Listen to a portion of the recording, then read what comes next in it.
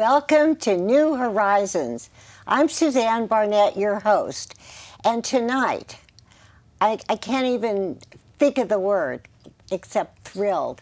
I am so thrilled to introduce Joanne Callander, who is an extraordinarily talented and acclaimed international doll maker. And here she is. Oh, thank you, Suzanne. Joanne, I'm so happy that you're here. And first of all, I have to tell the audience, I have never in my life met a more talented artist than you. I can't believe how you do this. Tell us about yourself. Thank you. Well, I've been making dolls for about 28 years now. I make them in porcelain and resin. I do all of the work myself, do all my own mold making in both the porcelain and the resin. And I do all my sourcing, I do all of my costume design because I like total control. And I just have a lot of fun and do what I love. Plus the fact that you're self-taught. Yes, I am. And I just want to ask you a couple of quick questions because we absolutely need to introduce this gorgeous stuff. When you were a child, did you know that you were going to do this kind of thing? I mean, what started you? Well, I certainly didn't know I would be a doll maker when I was a child, but I think I was inspired initially in childhood by the dolls that I would play with. I remember I didn't like their faces. I remember that always when I would get a new doll. I mean, she was a lot of fun, had cute clothes, but their faces were always kind of freaky looking to me. You know, these were the 1960s vinyl dolls. They always had those funny looking baby doll mouths. And I think that's what inspired me to make a doll that had a pleasing, realistic face and expression. And that would draw you in instead of repel you. So let's start. Tell, which wonderful doll do you want to start with?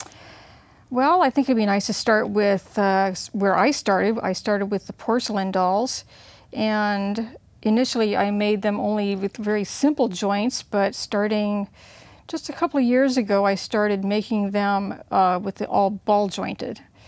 And like this doll over here, that's one of my very first little porcelain dolls. She's all porcelain, and she has 14 joints, 14 or 15, I can't remember.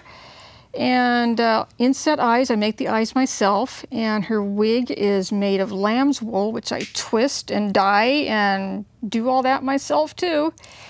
And she's sitting on a handmade chair. You make the chairs. I made the chair. Also, what I can't get over, they all have underwear. Yes. And the shoes, I wonder if the camera can get the shoes. I mean, you do every speck of the work yourself. Why do you do it? I can't believe I don't know. There's a zen to doing things in miniature. You can really get lost in it and, you know, let time pass by. And the part that I really enjoy the most is when you get down to the tiniest details, like doing the little beading on her chair and doing her wigs. I really enjoy that. And that wig probably takes about 10 hours to make her little wig. Just the wig? Just the wig. Just the wig. And that's just the twisting. That's not with the sorting and the dyeing, because I buy my wool fresh off the sheep. So, you know, you need to clean it and dye it and do all of that, and then you twist it into those little twisties and make your wig. How are your eyes doing these days? They're not as good as they were when I started, but, you know, they're okay. I have to use glasses now, so I spend half of my time looking for my glasses. But, you know, I get it done. Okay. So what else do you want to talk about, the next thing? Well, the next phase, I made little child dolls for many, many years, and this is my first porcelain adult doll. This one down here. Yes, and I proportioned her to be like the adult version of this size, and she's about 9 inches, just under 9 inches tall. And she also has 14 points of articulation. And again, the handmade wig and the handmade clothing, and I do my own bead work, I do my own bead loom work. And the loom? Yes, that's fun. Joanne, you know, the first time I met you, I thought that you reminded me of a Tennessee Williams heroine. Oh, I remember you saying that. I know that. And the other thing is that your dolls' faces look like you. They do. I don't know about the spider, but, but the dolls, they really do. So this doll is, she's a new one. Yes, and she is also, you know, all porcelain. And what's the difference between porcelain and resin? Porcelain is, it's a natural compound. It's a silica mud. So when you make a porcelain doll, you start with a big jug of mud. So that's really when it, you know, it's magic, when you got this jug of mud, and I look at that, and it's all over the place, and I get it all over everything, and I can take a jar of mud and make that. And you pour it into plaster molds, and the plaster soaks the excess water out of the loose liquid clay. And so after a few minutes, you can unmold it, and you can get out like a semi-solid doll part. So what you are is a sculptor also. Yes, and you have to sculpt, you know, the original part to make the mold. So I do all of that too. I don't, you know, purchase anything. Everything is all my original work. And how long have you been a doll maker? About 28 years now. Do you, I mean, is it still so exciting that you're going to continue? Yes, and to keep it exciting, that's why I branch out into different media, and the resin, and then I started making critters, because now, you know, my dolls look kind of alone, so you start not just making dolls in cute costumes, now I want to make kind of a world, so they can live in this world. And so, yeah, it's a lot of fun. And so how do you get your ideas? I mean, how does that happen? I think a lot of my ideas, I've lived in the country for 46 years. You know, so I garden, I see spiders, I see chickens, and, you know, I think that is certainly the inspiration for a lot of my work, just, you know, seeing the things around me and kind of expanding on it and making big fantasy chickens and, you know, horses, and, you know, it's all becomes part of my work. And you don't take drugs either. No, not yet. But it just comes. It's natural. It's all natural. Yes. Okay, this is probably one of my favorites. Tell about the spider.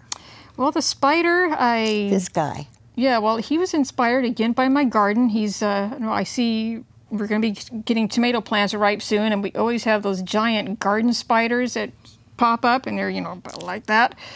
And so I just thought, you know, they always look kind of jointy anyway, so I thought he would be a nice subject to make all ball jointed. And he was really challenging, and I'm always up for a challenge. Now, let me ask you, is it more difficult to make this ball joint? Yes, than to make any... Than just a straight leg or... Right, yeah. Right, because everything has to fit and everything has to be balanced.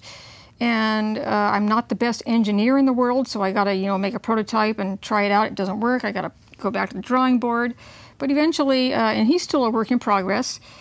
I like the way he looks, but I don't really like the way he functions yet. That's why he needs to sit on his log. I see.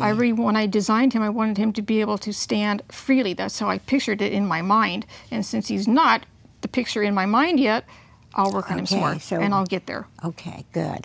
And what about this guy? This one right here. Well, this one, the chick was inspired by, you know, again, you know, on the farm, you see the face is probably quite chicken-like, although I think he kind of is maybe more ostrich-like.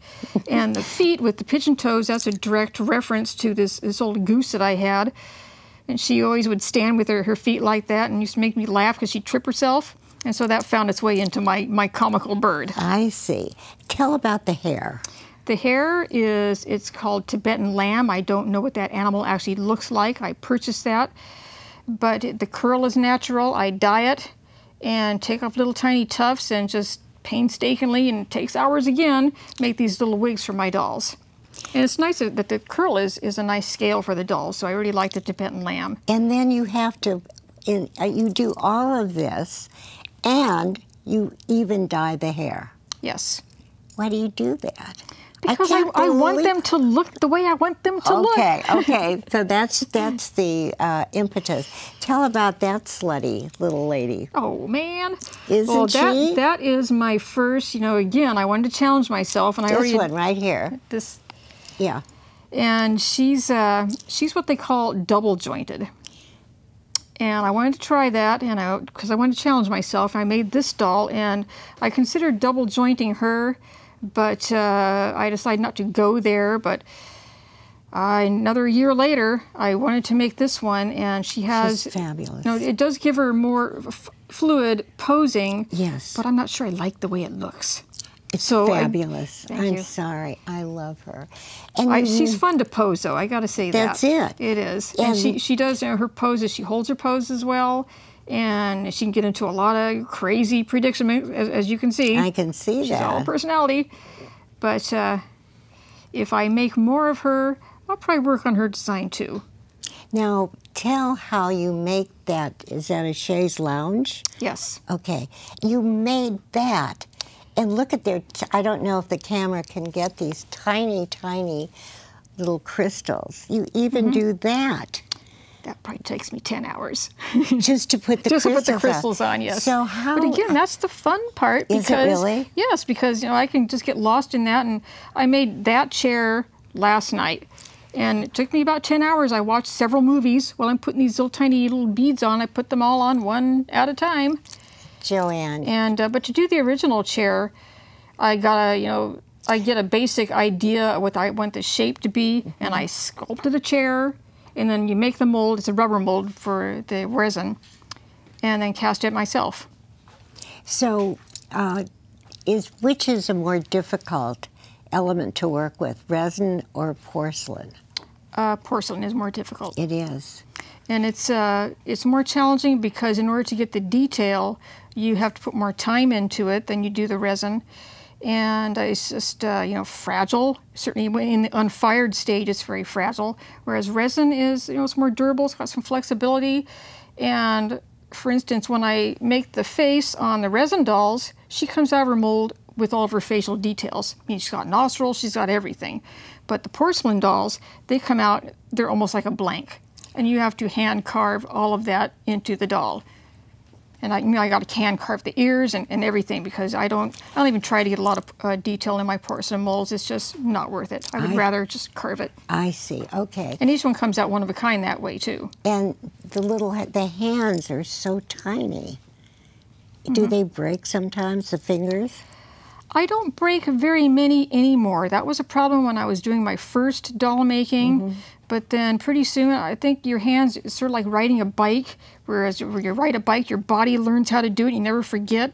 My hands at first, this pinky finger was always flicking off the thumbs. But after, doing a few hands, it learned to behave itself. And I almost never break anything. And when I do break it, it's really because there was a tiny little flaw in the porcelain. It wasn't my fault.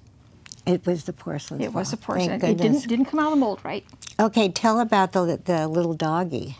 Well, the little doggy was kind of my answer to making... I think we can pick him up. Yes. Oh, I just love this stuff. He's my response to making a baby doll. I didn't want to make a human baby doll. I wanted, and when I was a little girl, I used to like to dress the cats and puppies if I could get my hands on one in doll clothes. So my idea here was to make my own little puppy doll. And he's like a baby doll where he's weighted and he's kind of baby-like, but he can wear human clothes without complaining. And I just have to show the back. This is a belt with little holes in it and a buckle. I mean, who does that except you? You are, and his pants. This is like it's leather. He's my little tough guy. Yeah, this is his leather outfit. He just needs a motorcycle. Maybe he would just chase a motorcycle. How come you don't have a motorcycle? I'm surprised. That'll be your next project, right? Don't get me started. No. It's just too good an idea. Now, tell about the Batgirl. Well, the Batgirl she's all resin. And first I made the regular girl, and I just wanted to make something a little bit more fanciful. So I added the little joints on her back here. I don't know if I want to try to pick her up and show you, but she does have some posability, and I kind of like that because she can hug herself or hug her lion. Oh, look. She's a very, very loving, little sweet little Batgirl. Don't fall off. Don't do it. There you go. And your lion. And my lion, I designed him in, I think it was 2000. So I've been making lions for a while, and he is all porcelain. Because at the time I hadn't started working in the resin yet. So you work with what you know. So I just made him in all porcelain.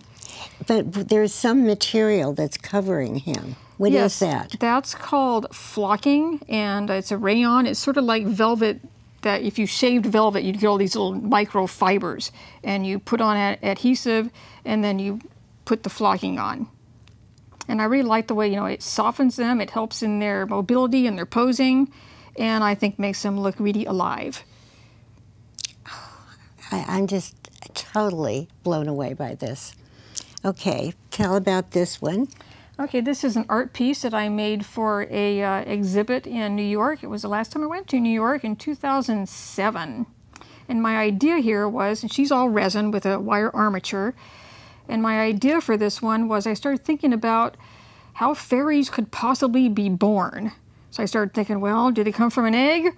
If they came from an egg, then you got to think of the mother fairy. She has like an ovipositor, and maybe there's a larval stage, and that just sounded really gross and ugly. And I thought, well, fairies can't ever be gross or ugly. So I thought, well, how about if they just, emerge like a sprout from a stem?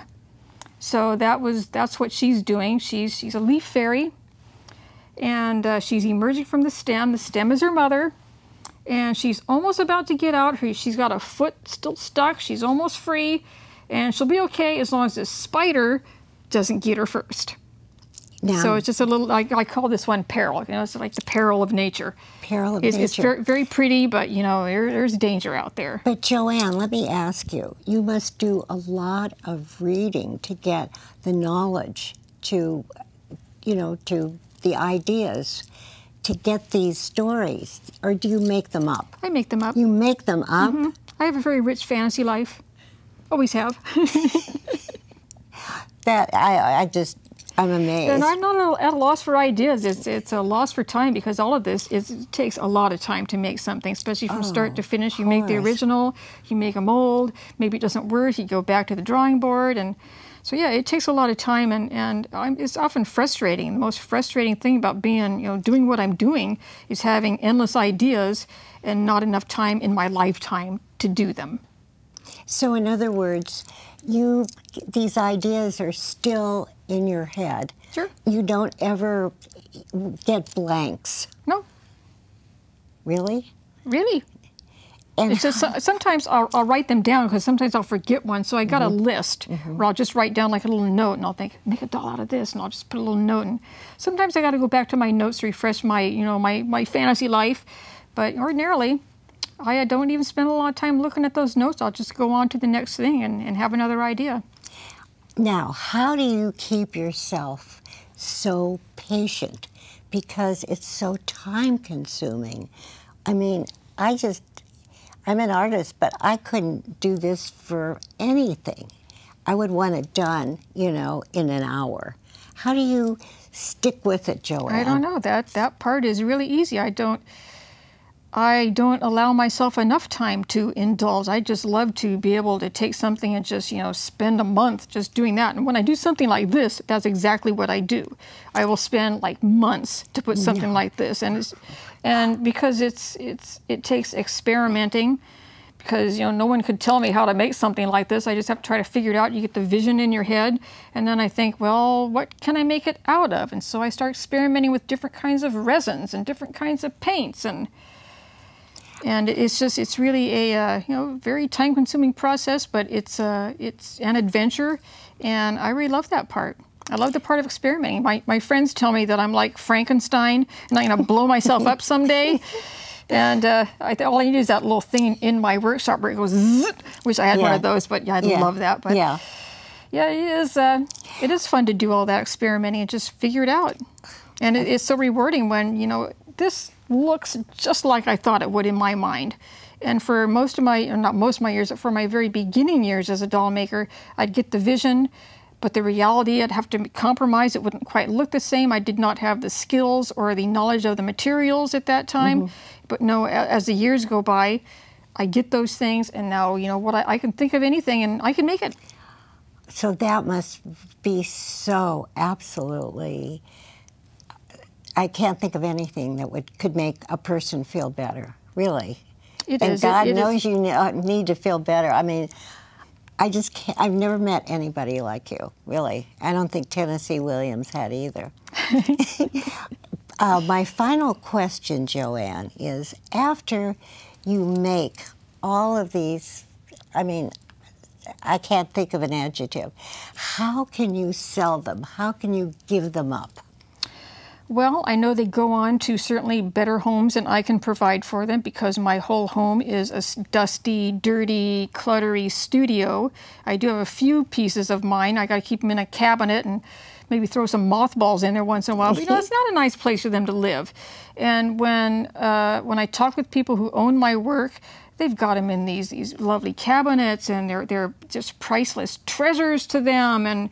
And so it's very rewarding to be able to send them on to better homes. And also, once I sell a work, then it's gone, and I have this empty nest syndrome, which keeps me creative, because like this little porcelain doll, the little pill in the pink, this one, she is sold, and I'm going to miss her so much when she goes. She is sold, and but when I sold her, the very day after I sold her, I got back to my studio and I started making another doll. And I hadn't, been working in the porcelain for some weeks, because, I had my little baby, but now she's going to be gone. So I have to make myself another one. So it makes me more creative to place it in homes. Yeah. Well, you're very special. You really are. And you happen to be my fabulous sister-in-law's sister. Yes. And this is such a treat for me, Joanne, because I have bought 2 dolls from you, and I treasure them. But I never thought I would have the opportunity to present to the world someone like you. I mean, and we are related in some way, aren't we? Yes, we are. We are. We're family. Could you teach me that? I wouldn't want to learn this, honey. I wouldn't. I mean, I'm a patient person, but this is... I could teach you some little aspect of it, anything that you wanted to learn. It's so extraordinary. I could teach you to bead loom. I bet you'd like that. Really? Well, you said you meditate. Yeah. I think bead looming is like meditating. And making those little wigs, that is like meditating. I think it's the same thing. I bet those same little alpha waves start going when you're doing something like that. Well, this probably has made you a very special person, because of your intellectual and your emotional mind. Really, how do you relate to other people? Well, I'm an extremely bashful person. Well, you're sure not on the show. Well, my goodness, yeah, I well, congratulate you. You're a star already, and you're coming back. My favorite guests always come back, and oh, thank you. Oh, of course. So, what about your friends? I interrupted you. Well, it does, making dolls, I think, does get you in touch with your more vulnerable humanity, because that's what dolls represent. They represent that vulnerability, and I think that is the difference, in my mind anyway, between when it's a doll and when it's figurative art. Because I know a lot of doll artists that I talk about, they kind of go back and forth. Some of them want to be called figurative artists. I like to be called a doll maker. I think it's something very special and something beyond. I can do figurative art, but not all figurative artists can do dolls. I don't think so, because you have to put in that element of vulnerability, and celebrating that makes me have more empathy, I think, for people in general. I bet it does. And it makes me more introspective, and it just makes me more appreciative of even, the physical beauty of people and animals, because you're, really tuned into that, really looking for the beauty and how the lines go together, and so. That's a wonderful explanation. It really is. Oh, I just admire you so much. I've interviewed many, many, many artists, but I've never had a doll maker, and I love dolls, but I'm too old to play with dolls. No, you're not. No, I'm not. I know. The older we get, I think the more we need I want you to tell the viewers, we have it on the screen, but tell your webpage, because you even did your own webpage. Yes, and if I they did. have a computer, it's just, and it shows the process, which we couldn't do tonight.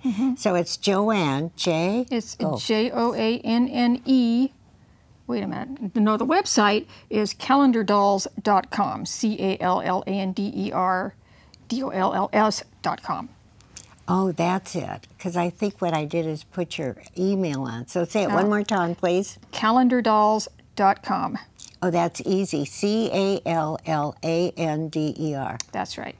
And you did the web page by yourself. I and did. not only that, but you did these boxes. I did. I mean, I have the best question to end the show. What can't you do? Doggone, you should have asked me that earlier because I'm sure I can think of 100 things that I can't do. I can't dance, I can't sing. How about that? I'm so glad to hear that. I mean, but you probably could. I think maybe I could possibly sing if I had started young enough. Now that my vocal cords are not so young anymore, I get kind of raspy. But no way could I ever been a dancer. Really? No. So I don't have the body for it.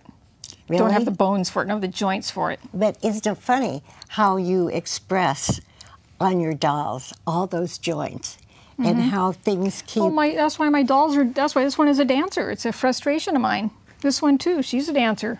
She's a dancer, too. I would love to have been a dancer. Now I can be one through my dolls. You can. You can. Well, I so appreciate you being here. You're from up north, Potter Valley. And that's north. That is Ukiah, or is that north of Ukiah? That's north of Ukiah, another 20 minutes north of Ukiah. Okay. Well, you are coming back, and all I can say is that I wish you continued success. There's nobody like you. I have never in my life, I cannot get over this. Oh, and I'm thank you, so Suzanne. excited about it. And of course, I want to thank my crew. We're all volunteers. I'd rather be a volunteer than try to do one of these. I still can't get over it. And of course, I want to thank our viewers for watching. What would we do without you? Furthermore, I cannot wait to see you next time. Bye-bye. Bye-bye. Bye-bye.